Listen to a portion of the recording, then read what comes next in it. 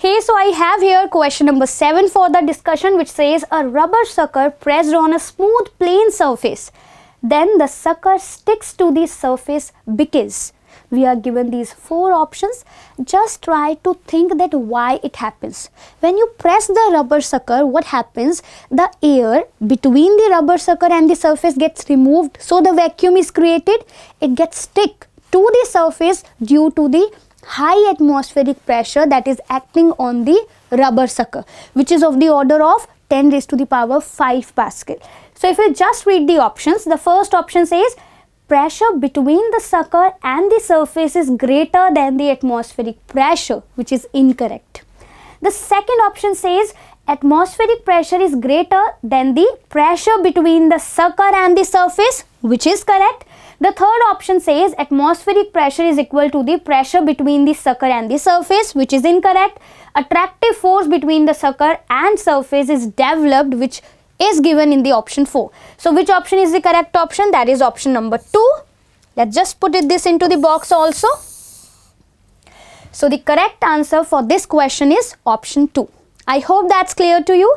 Let's have a look on to question number 8.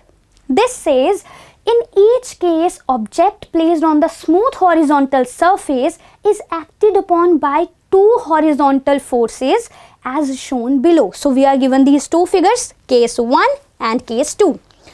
Both these blocks are acted upon by 2 forces.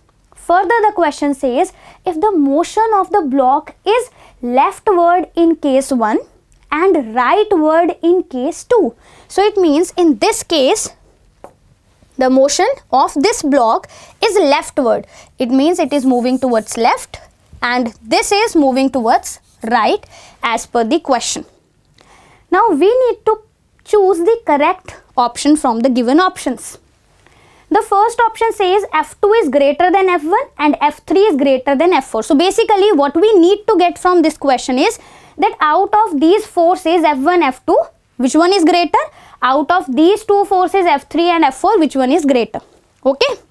Now here, if in this case as the block is moving in the left direction, so it means the net force that is acting on this block is in the left direction. Which force out of these 2 is acting in the left direction? F1 or F2? Obviously F2.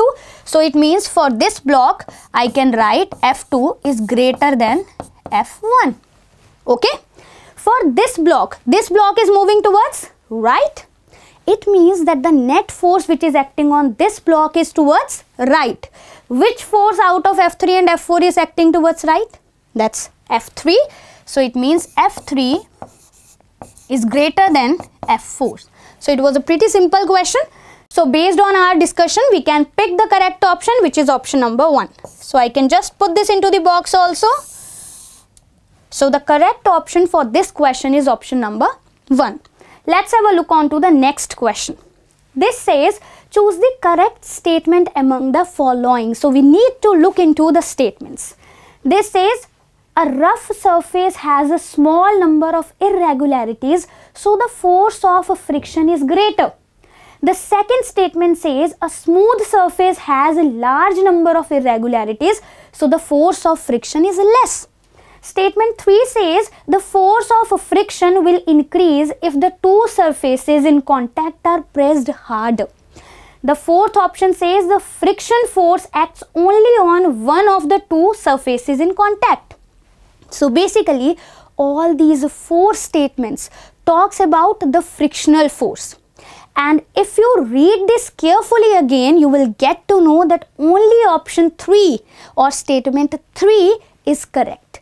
Because as per the option 1, this says a rough surface has small number of irregularities, which is incorrect.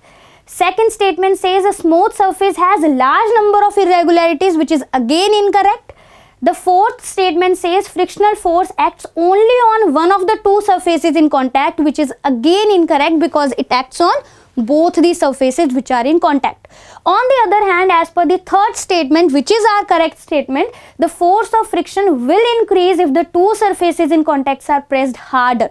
So by pressing the object, what we are increasing is we are increasing the force or the normal reaction gets increased, and as we know that the frictional force is directly proportional to the normal reaction, so it is going to increase. Okay, so what is the correct option? That is option number 3. Let's put this correct option into the box. So the correct answer for this question is option 3. Let's move on to the next question for our discussion.